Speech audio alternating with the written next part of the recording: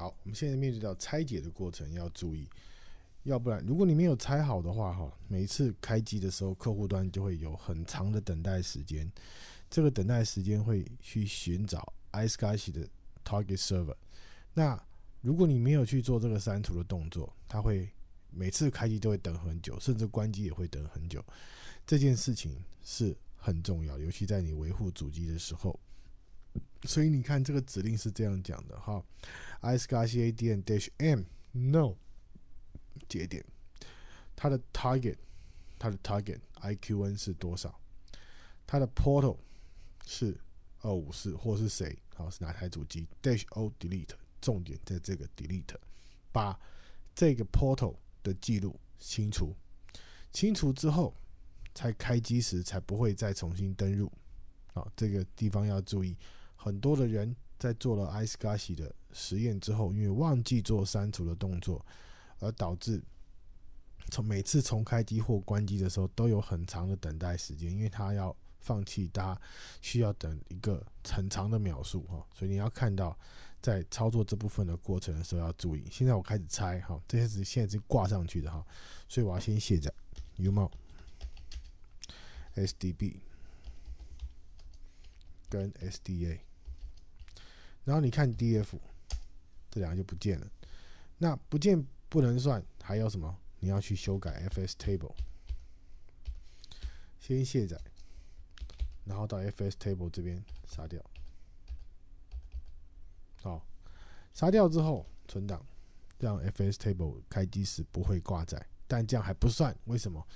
因为 Iscsi 在开机的时候它会启动，所以你要先确保 Iscsi 的服务 check config Iscsi off， 开机不会启动。最后再加上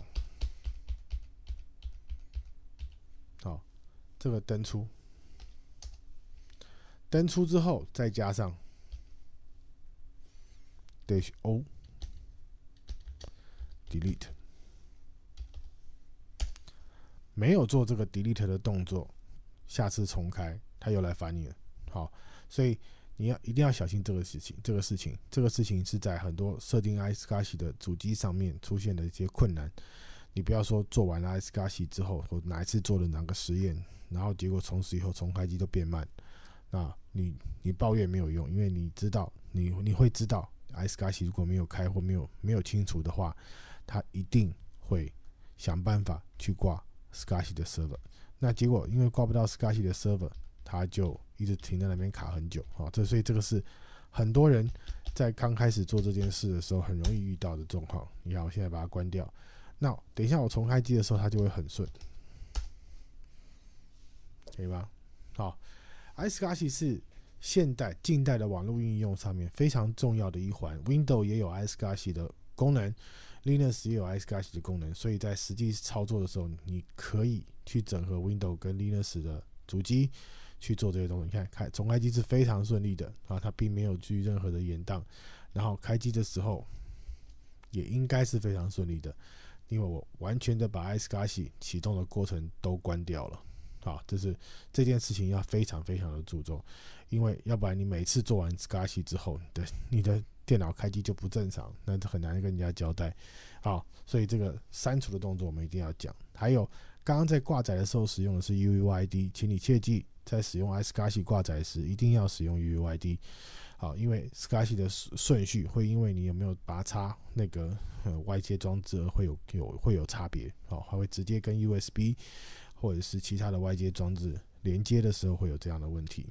所以以上你看开机很正常开机的过程还有内容都很正常，所以你可以把我们这里 target 的记录登出归登出，下次重开机它还是会再登入一次，所以登出之外一定要做删除的动作。所以这边要请你记得，我们 Iscsi 储存装置或者是所谓的网络档案分享服务的一系列的主题到这边完毕。谢谢大家的观赏，下次再见。